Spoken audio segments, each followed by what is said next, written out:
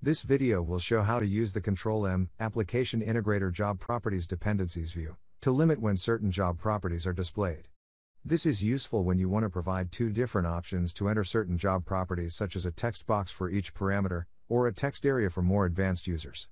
In my Control-M Application Integrator Designer, I have an example job type already configured to display these concepts.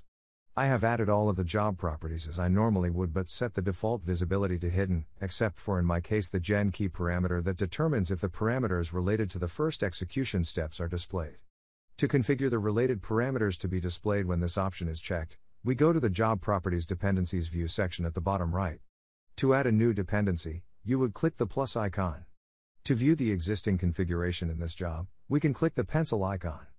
As shown here, we choose the controlling parameter, gen key in our case, and the value that will cause the visibility of other fields to change. We can then click the plus icon to add all the required dependent parameters, and set the correct visibility state when the above expression is matched. We have done something very similar in the next execution step, based on the checkbox parameter rec.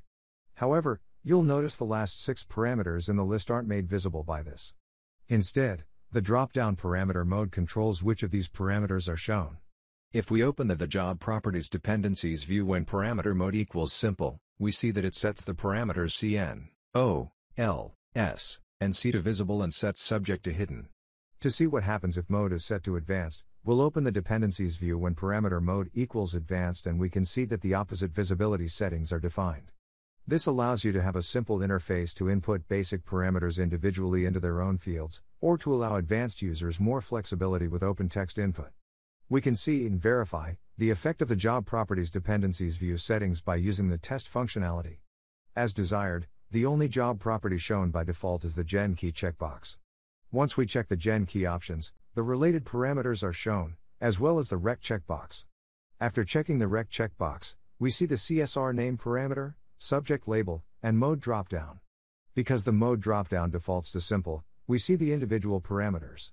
Switching this to advanced, we see the single subject text box parameter as expected. That concludes this Control-M Solutions video. Please see our YouTube channel for more videos like this.